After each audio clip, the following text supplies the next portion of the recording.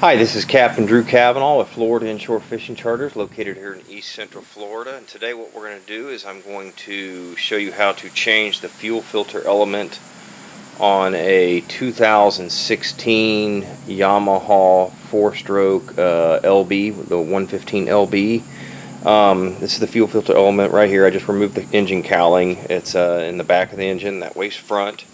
Here's your oil dipstick just to give you a better preview where it's at. This is something that should be changed often or regularly. It's not very hard to do. It's pretty easy, and it's pretty simple. So the first thing that we're going to want to do is take the cowling off. We're going to remove the this cover right here, and it just basically just kind of pops off, and you're going to kind of just pull it forward like that. Just set it up here out of the way.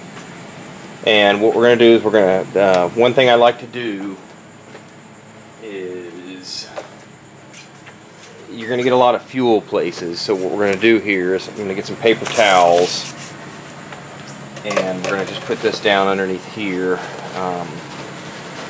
just to like to catch the fuel and all that good stuff. So what we're going to do is we're going to unscrew this. It just basically unscrews.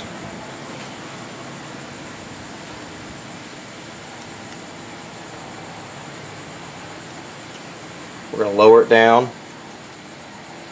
You can see there's the element right there, the old element. I have the new element right here, just in case you want to see it. There's the part number.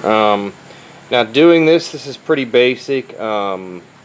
Changing this fuel element should be the same way as changing them in a lot of the engines. I did the video on the 50 horse 2006-7 50 horse I had. It's not rocket science. It's just a little bit of cleanup. It's pretty simple, but this video will help you. Just pop out the old element. Should just come right out there. It's a little tight fit. There it goes. Just toss that down there on the ground. We'll push the new element up in there. Make sure it's in there snug. Alright, got that. And what we're going to do is we're just going to slide that back up on there. Twist that back on there.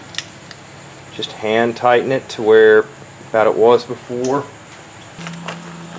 So you can see the old element right here. It's a little bit dirty.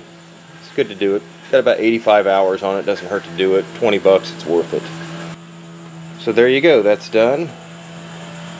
And this is Captain Drew Cavanaugh with Florida Inshore Fishing Charters. Everybody have a great day. Thank you.